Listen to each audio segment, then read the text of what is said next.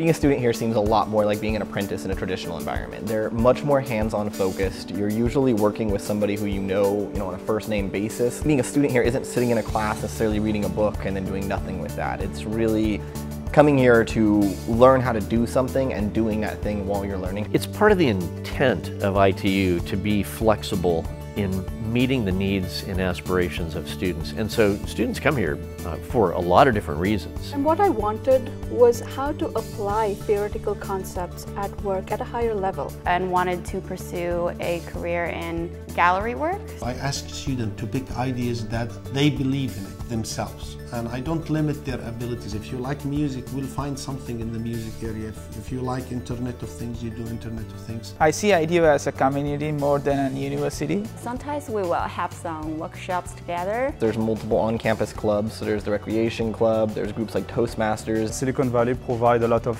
various activities, from outdoor activities. I like to go hike, I like to go walk at the beach. Oh, I love California. I just love the place.